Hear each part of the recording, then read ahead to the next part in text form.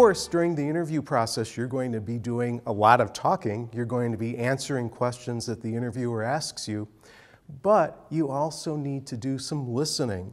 And so the second tip I have for you is listen and focus on what the interviewer is saying to you and what the interviewer is asking you.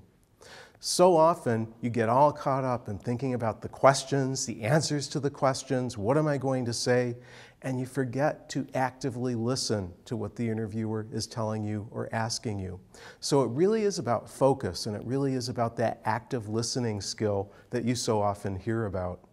We're going to take a look at Sue and see how she handles a question from an interviewer, and does she really actively listen and really understand the question fully before she answers it.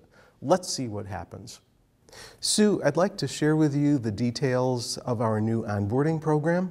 We've worked really hard to ensure that when our team members come on board, they have a quality experience and they really have the opportunity to learn about Wow, you should hear about our onboarding program. It's such a challenge to get people to be onboarded properly. I think we have one of the best programs out there.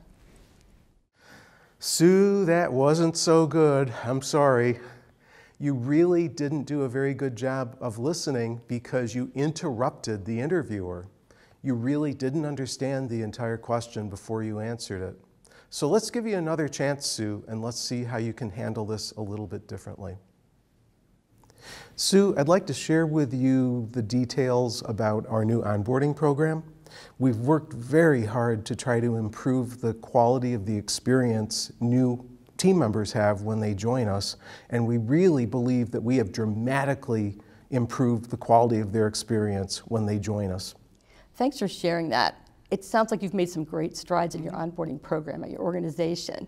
I have some experience with onboarding, so let me share a little bit about what we've done to improve our program at our organization. Good, thanks. That was much better, Sue. You actually let the interviewer finish their question, and your answer was so much better because you really understood fully what the interviewer was asking you. You did such a good job of listening and focusing, so much better than the first time.